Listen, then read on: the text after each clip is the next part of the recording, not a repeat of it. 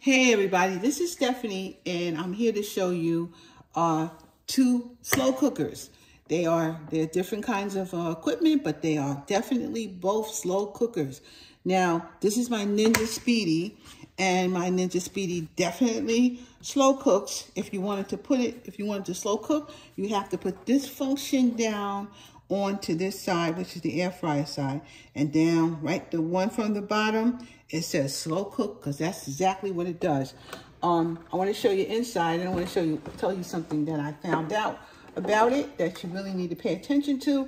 It comes in, you use this this pot really to slow cook. It also comes with this grill plate that you want to, if you want to air fry, because it also air fries. But this max line, make sure you pay attention to that max line right there. You really don't want it to go up too high. This thing says it does 18 cups, it says.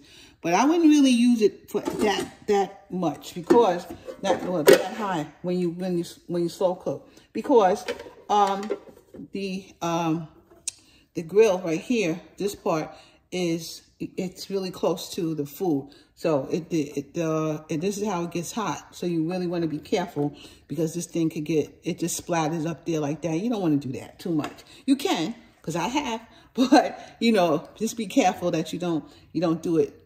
Make the food too close to this grill plate. That's the one thing I'm going to say about that. But I love this to slow cook, because I made some stew in this thing. Came out wonderful. I mean, delicious, delicious, delicious. So this one does slow cook. And then, of course, we have my baby right here. This is my love, the love of my life. This is the Instant Pot. This Instant Pot does slow cook.